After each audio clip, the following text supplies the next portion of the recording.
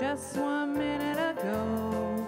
Would you be around his throne, praising his name, or left down here below? You'd either be crying for mercy right now, or shouting on the streets of gold. Where would you be now if Jesus would have come just 1 minute ago? We read in the Bible of days gone by about a man from Galilee. He was God in the flesh, his name was Jesus. He shed his blood to set me free. He arose from the dead, ascended into heaven, and he made a promise to me. He said, I go away, but I'll come again, so you can live eternity. Where would you be now if Jesus would have come just 1 minute ago? Would you be around his throne, praising his name, or left down here below?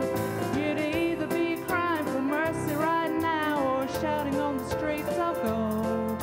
Where would you be now if Jesus would have come just 1 minute ago?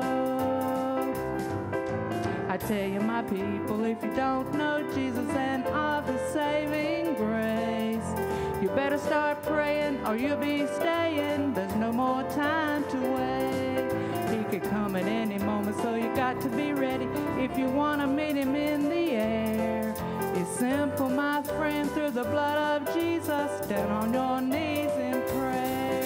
Where would you be now if Jesus would have come just 1 minute ago?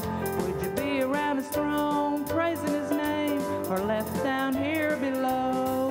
You'd either be crying for mercy right now, or shouting on the streets of